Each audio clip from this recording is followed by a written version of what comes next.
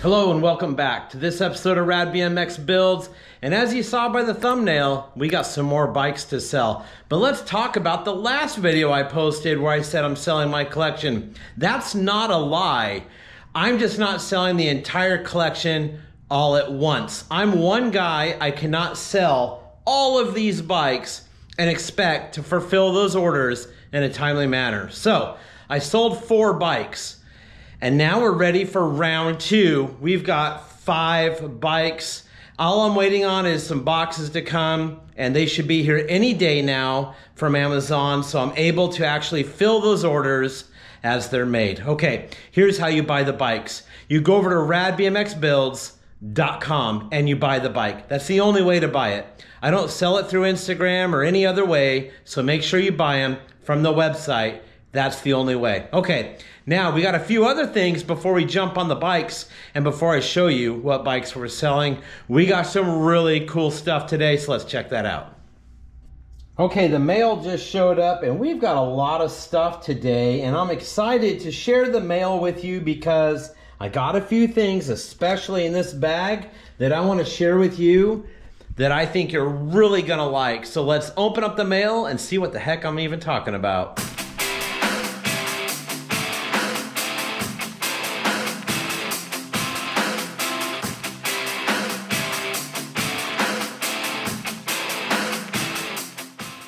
Okay, this is a new old stock Sagino 40-tooth chainring, and this is gonna go on the Torquer build. This did come from overseas, so pleasant surprise, this showed up today. Let's open box number 2.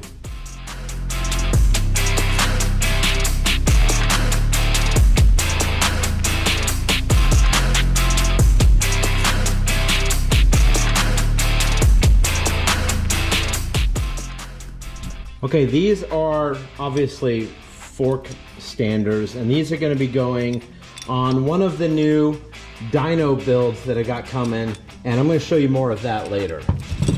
Okay, this white one is definitely the one I'm most excited about. Do not skip ahead, but let's move on to this one, because this is a big one from Pork Chop, and then I believe these are some decals for an upcoming build. Let's rip these open, and then I'm going to show you the best package, and you're gonna see why as soon as we get to it, so don't skip ahead. Let's open up this one.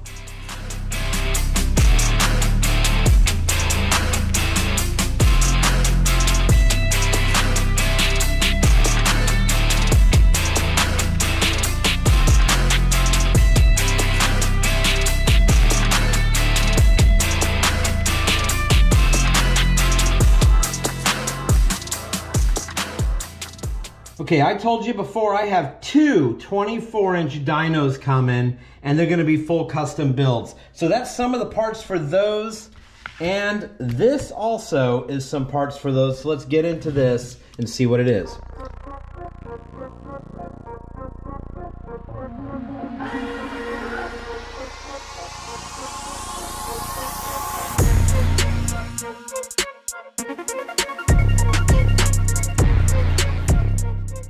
Dyno decals, power disc, seat, dice, frame standers, fork standers.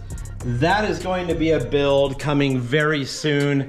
2 24-inch dynos. Everyone seems to like my black one that I did. So I'm gonna do one in white and one in another color that I'm gonna go have powder coated. So make a comment down below. Let me know, what color should I powder coat a 24-inch dyno? I'm thinking maybe neon yellow, maybe neon pink.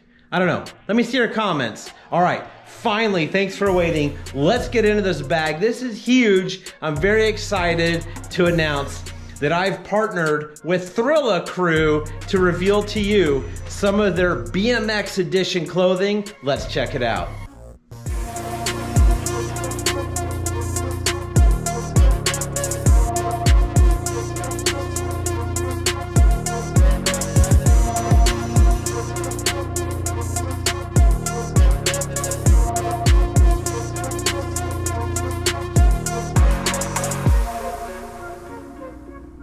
Okay, huge shout out to Thrilla Crew for sending me some of their new merch.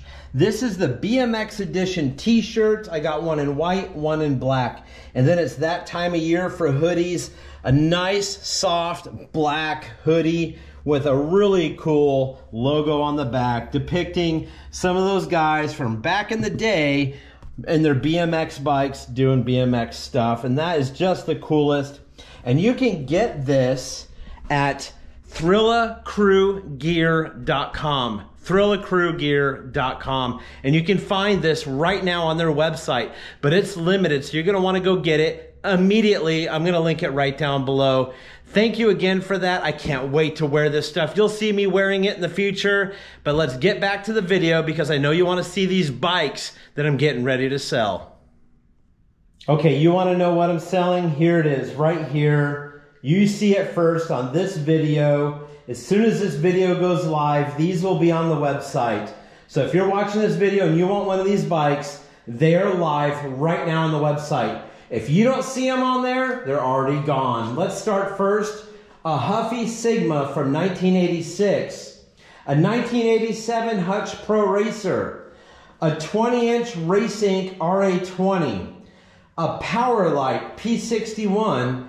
And a Stu Thompson Quad Angle. Let's pull them out one by one and take a look at this lineup. Okay, all bikes that are listed for sale have to come with this announcement. Shipping is astronomical and costing me between $150 and $200 per bike to ship within the US. So all bikes are only shipped within the lower 48 states, and shipping is included in the purchase price. So when you go to the website and you see that price, that's the price you pay. No added shipping, it's built in to that sale price. Okay, here it is, the 86 Huffy Sigma. Okay, this bike is in amazing condition for its year. This bike is an icon. It was not a great bike. It sold for $99 when it came out new, and it was featured in the movie Mannequin. A lot of kids had this bike. If you didn't, you knew a kid that did, but it has SR pedals, which I thought was really cool. Comp 3 style tires, MX brakes, just a super rad bike. Laid back seat post. Is it of the greatest quality? Absolutely not. It's a Huffy, it's a tank. The wheels make noise. I've heard it all, and I owned one back in the day. But now you can. I'm finally gonna let this loose out of my collection. Is it $99 now? Absolutely not. I'm not even gonna discuss the prices in this video. Everything you're gonna wanna know about these bikes will be in the posting on the website, so get over there if you want it. Next bike coming up, 1987 Hutch Pro Racer. Okay, this BMX legend Loop Tail Pro Racer is one everybody wanted back in the day. It is the same bike that Hollywood Mike Miranda raced. His was pink, this one's blue. Same type of bike. This bike does have a Velo seat, Hutch seat post and seat post clamp, MX 1000 brakes, Skyway Tough 2 wheels, chrome and white chain, white power disc, and a couple other little details like Hutch valve stem caps. It does have an old, I believe it's an ACS stem on it. Amy grips. It has the checkered donuts, the Hutch pad set, which these go for like $100 easy just for the pads. It does have the Hutch Pro Racer bars as well on this bike. All right, getting the bike turned around, we can see now this is the perfect color blue. This is an OG ODI mushroom bearing cap. These sell for at least $100 all by themselves. These are very hard to come by, and I actually had it in my collection before I got the bike, and it was such a perfect match. It found its home on this bike, and it will come with this bike if you buy it. Everything you see down to the donuts, pads, everything come on this bike. That is the 1987 Hutch Pro Racer. Up next, another loop tail bike, the RA20 Race Inc. build. This bike is one of the lightest bikes I have in 20-inch. It is an amazing bike in perfect brand new condition. I want to start off with the hubs. They're laser etched with Race Inc. on there, and I think that is such a cool detail. These do have the Competition 3 tires, red alloy wheels, red alloy hubs, and even the acorn valve stem cap. A red headset, and then it does have a SE stem, but it has a Race Inc. stem cap and headset in it. You come back here for the red accents, you do have a Race Inc. seat post clamp, but then I added some extra parts on this bike. Some Pro BMX 3-piece cranks, black and chrome chain, MKS BM7 pedals, and I added the black Velo seat and the ODI mushroom grips with donuts. I also added the blue Race Inc. pad set, which these bikes don't come with. You have to find these pad sets if you want them, and they're not easy to get. So the brake cable, oh, what else did I add? Chain, tires, pretty much everything on this bike has been, I don't know, customized, I guess, or replaced with other parts. So it's a really rad bike. This is really the way Race Inc. should have made this bike. It came with really ugly seat, really ugly grips, really ugly tires, really ugly one-piece cranks. I mean, it just was not what it could have looked like. This is how I would have wanted one to come out of the box, but I made it that way myself, and now it can be yours. If you want this Race Inc. bike, it'll be at a really good price, I promise you. So it's available right now, if it's still there when you get there. Let's check out the next bike, the Powerlite. Okay, the Powerlite P61 from 1996. I just did a video on the build of this bike. This is a brand new bike build that I did. I bought this bike locally and then completely stripped it down and rebuilt the bike. GT hubs, which are really, really nice. Those alone are pretty costly. It's got some Comp 3 style knobby tires. I re-decaled it, added a Botima headset, polished out the really beautiful Powerlite stem, put a carbon fiber Botima stem cap on it, and then I added the red brake cable and the red sticky finger lever cover. These are GT grips because this is the power bend bars, and I like the way that grip worked with the bars. ODI bar end caps. I replaced the seat post clamp with a really cool Powerlite seat post clamp, laid back seat post, and a Velo seat. I re-decaled this entire bike with some older style Powerlite decals, which I really like. They're very clean, and I like the colors. So these are off of probably 1983, the decals, but I put them on this 1996 because I think they look better. Really nice Powerlite sprocket, 3-piece cranks, and brand new black platform pedals with the black and chrome chain. Out back, I put brand new die-comp brakes on it. These are cantilever brakes, and they work really good. I'm gonna be honest, I've had several bikes with cantilever brakes, and I've never really liked them.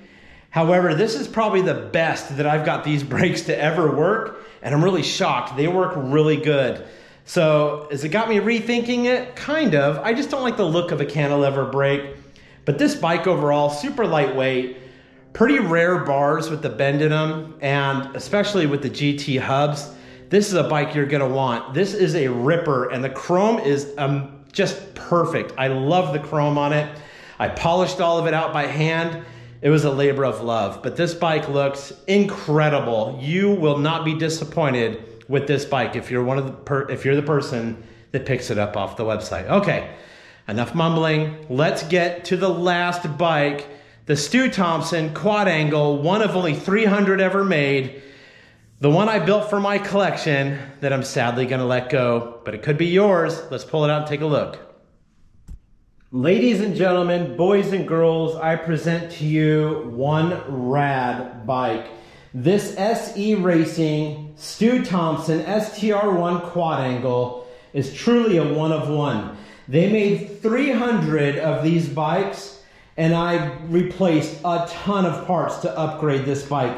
But I did keep the Stu Thompson signature grips, the Stompin' Stu donuts, and then I added on the iconic desert camouflage pads. These are really hard to find, and they look amazing on this. If you know anything about the history of SE, that is the pad. Even has the Stu Thompson stem cap and an SE stem, SE headset.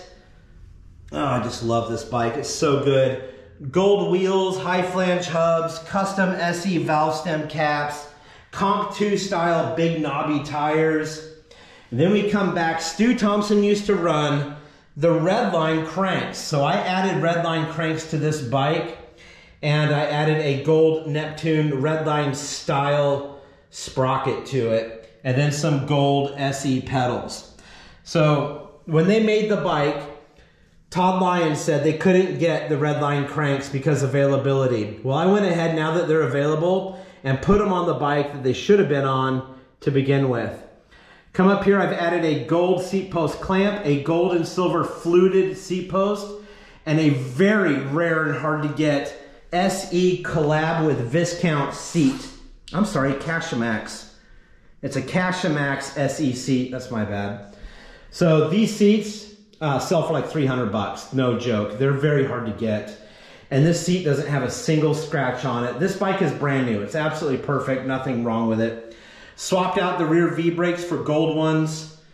Just all the gold you see on it, I added, along with the cranks and the pads and a few other small parts. But that is the Stu Thompson SE quad angle in baby blue and gold. I already sold the other one in the last batch. This is my second one, and it's for sale. I've decided not to keep it, which was a hard decision to make, to be real honest with you. So you can see I'm serious about this collection and getting rid of a lot of them. And you're asking, Sean, why are you doing that? Why would you get rid of all these bikes? Because it's time to get some more. And in order to do that, some have to go for some to come in. Also, I'm moving, and moving less bikes is easier. So I will be building some new bikes. Don't worry, I have 4 new bikes coming. So if I can get rid of these 5, I look at it like I have 1 bike less. So it works out pretty good. Okay, let's be serious. 5 bikes I just showed you on the website right now. Get over there at radbmxbuilds.com if you want a bike. If you don't want a bike, grab yourself a shirt, hats. It's the season, get a hoodie. They come in the green. So I have a military line, green hat, green shirt, green hoodie. If you like the black, get it in black. If you like white, get it in white. Get over there, get yourself some merch, get a sticker, get something, help us out. If you don't get a bike this time around, don't worry. Maybe there's a round 3 coming. Anyways, stay rad, and we'll see you in the next video.